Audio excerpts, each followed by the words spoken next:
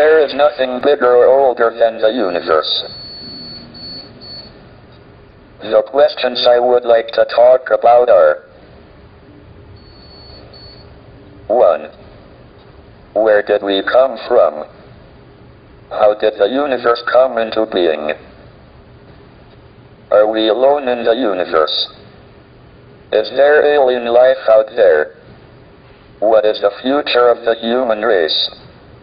Up until the 1920s, everyone thought the universe was essentially static and unchanging in time.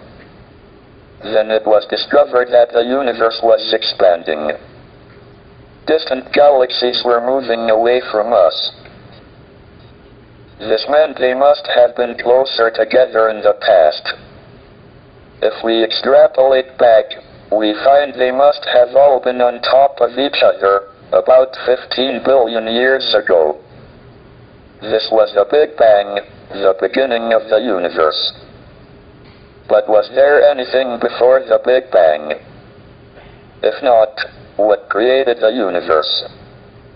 Why did the universe emerge from the Big Bang the way it did? We used to think that the theory of the universe could be divided into two parts. First, there were the laws like Maxwell's equations and general relativity that determine the evolution of the universe, given its state over all space at one time. And second, there was the question of the initial state of the universe. We have made good progress on the first part, and now have a knowledge of the laws of evolution in all but the most extreme conditions, but until recently, we have had little idea about the initial conditions for the universe.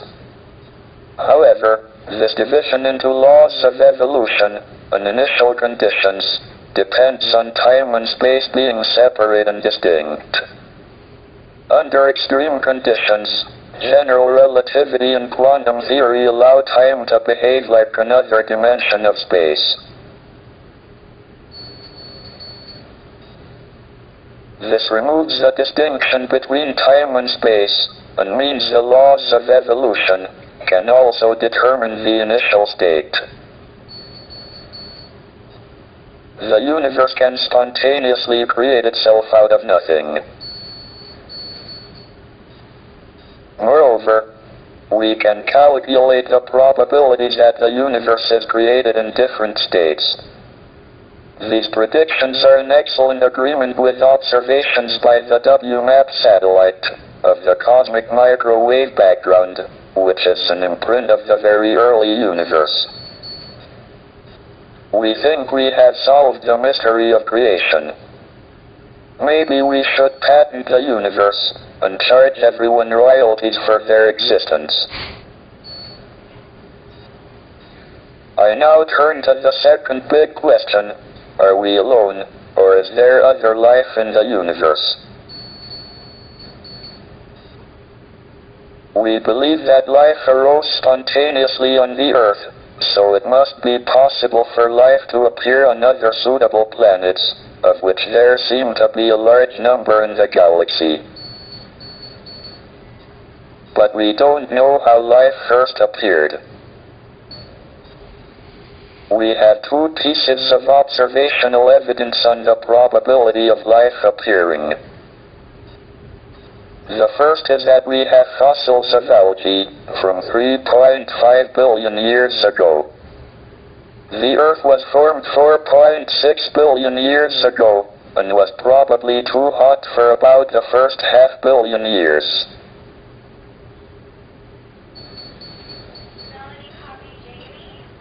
So life appeared on Earth within 500 million years of it being possible, which is short compared to the 10 billion year lifetime of a planet of Earth type. This suggests that the probability of life appearing is reasonably high. If it was very low, one would have expected it to take most of the 10 billion years available. On the other hand, we don't seem to have been visited by aliens. I am discounting reports of UFOs. Why would they appear only to cranks and weirdos? If there is a government conspiracy to suppress the reports and keep for itself the scientific knowledge the aliens bring, it seems to have been a singularly ineffective policy so far.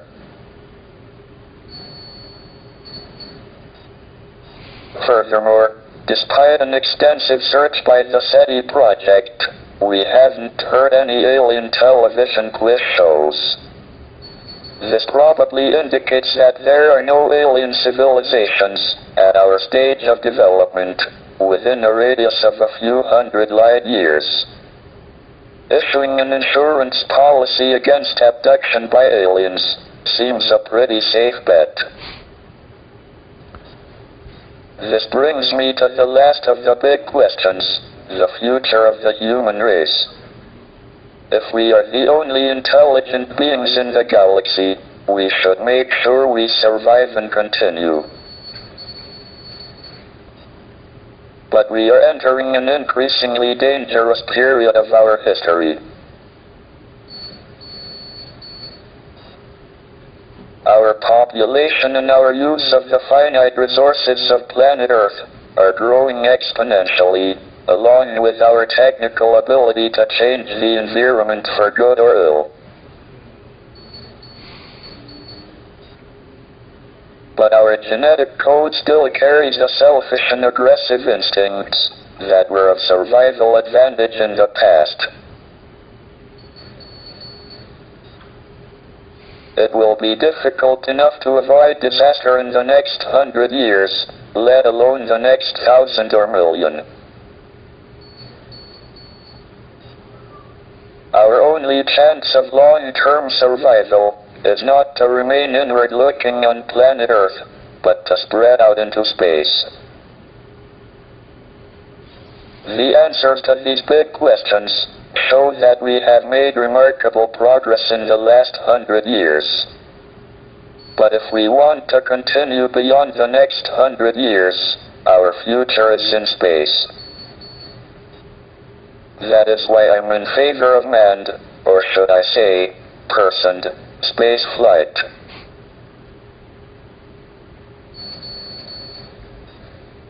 All my life, I have sought to understand the universe and find answers to these questions. I have been very lucky that my disability has not been a serious handicap. Indeed, it has probably given me more time than most people to pursue the quest for knowledge.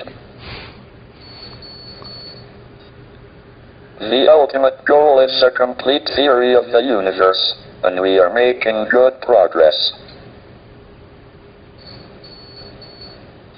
Thank you for listening. Professor, if you had to guess either way, do you now believe that it is more likely than not that we are alone in the Milky Way as a civilization of our level of intelligence or higher?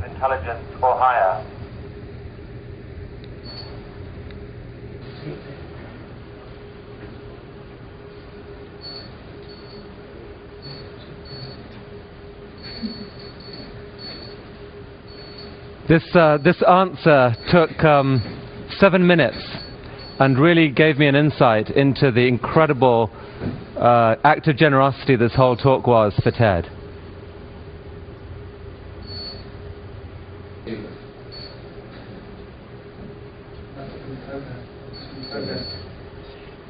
I think it quite likely that we are the only civilization within several hundred light years.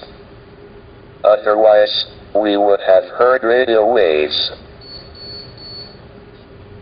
The alternative is that civilizations don't last very long, but destroy themselves. Professor Hawking, thank you for that answer. We will take it as a salutary warning, I think, for the rest of our conference this week.